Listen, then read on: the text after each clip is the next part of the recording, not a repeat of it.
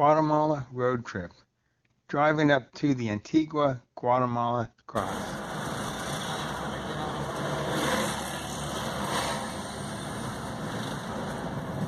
That's a dog.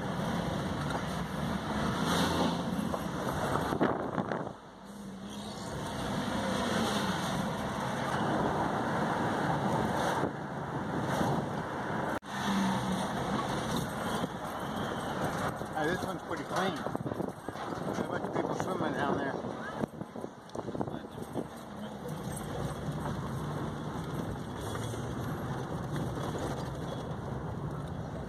Well, we just got our first actual stop other than the first one we got in Mexico, where they checking your visas and stuff. These guys had the road blocked off and cones and just waving people in. They waved, I think, about 3 people in around the time we got waved in.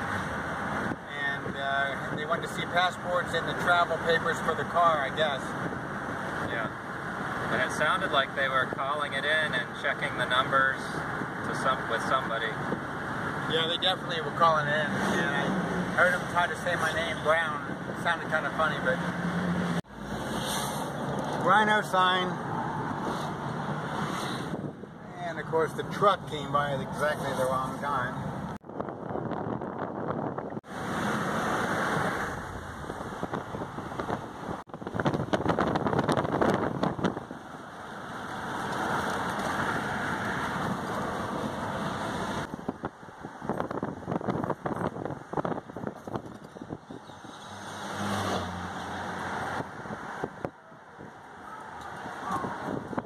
Driving to the cross right now,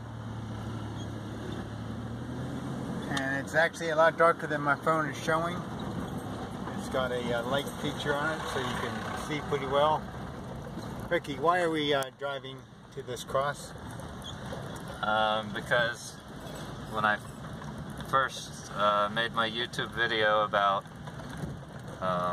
wanting to drive this to Guatemala, it was in front of the cross up here on this hill. So I'm not even sure if we can get a shot, but I'll try. Open up. Might be. We're not altogether sure if we passed the cross or not. We'll know in a second. For now, nope, that's not it. There's a statue over here. Cross right there, and we got a volcano back over there. Nice There. This is the goal of the trip, is to get to this cross, because Ricky started this whole thing out making his big speech on YouTube right somewhere in this neighborhood in front of the cross. Up on the hill right there. So we drove the car up there yesterday and got a picture and a little video. I thought that was pretty cool. had to bribe very fulfilling. Actually, we didn't bribe, you had to beg. We begged, and they were nice. Had to beg to get through the first guy, and then at the parking lot, the next guy was trying to turn us around. I had to beg him too, and he finally let us in. We were about, it closed at 6. I think we were there at like 6:10 or so. Awesome, and you can see the town of Antigua right there. And on a clear day, you would be able to see the volcano, but there's clouds in the way. See the clouds up there blocking the top? That actually continues up.